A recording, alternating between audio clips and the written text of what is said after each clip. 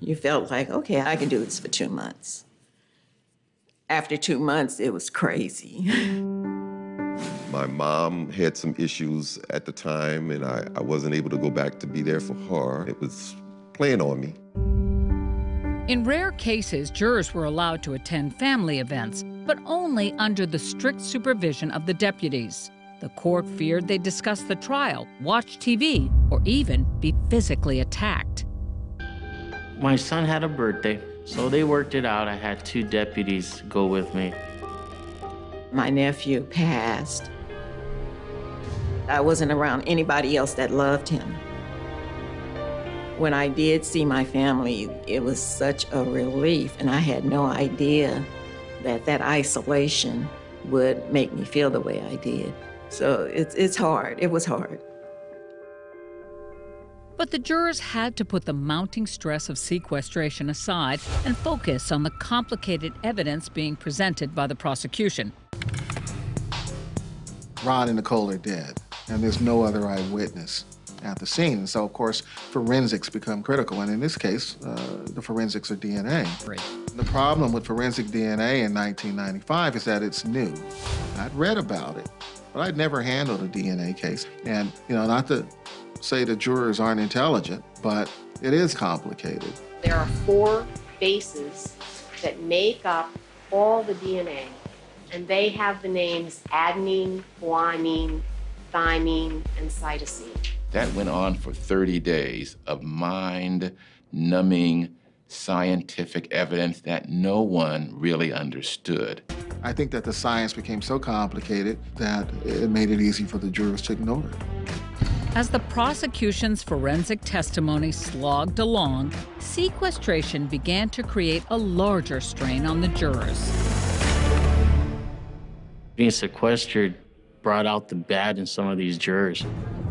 You will have a group of the youngest jurors together, or there may be a table where they're all black jurors, and then there's a table where they're all white jurors. Some of the jurors resented me for sitting with my group, which were people closer to my age. There would be snide remarks, loud enough for me to hear them. A lot of the BS was over movies. We'd take a vote. You'd say, okay, the majority rules, but it didn't work out like that. It was always a ruckus. One juror was walking and she slapped another juror upside the head. It became combative, where we had to have 2 movie rooms instead of 1. Under ordinary circumstances, those people would not have been that way. It was a result of being confined. But with no end in sight, the court made attempts to placate the jury, often with unintended consequences. You did have a conjugal visit.